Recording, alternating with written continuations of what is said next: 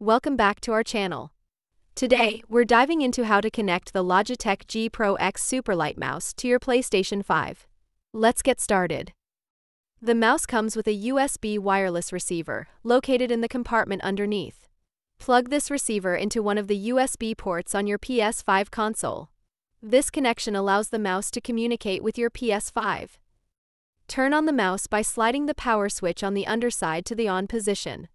The mouse should automatically pair with the USB receiver connected to your PS5. To customize your mouse settings. 1. Navigate to Settings on your PS5 home screen. 2. Select Accessories. 3. Choose Other Accessories. 4. Here you can adjust settings like pointer speed and choose between left or right-handed use. These adjustments help tailor the mouse performance to your preference. Not all PS5 games support mouse input. Before playing, check the game's control options to ensure it supports mouse functionality.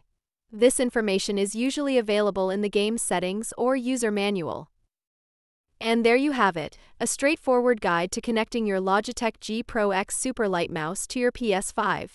If you found this tutorial helpful, please like, subscribe, and hit the notification bell for more gaming guides. Thanks for watching.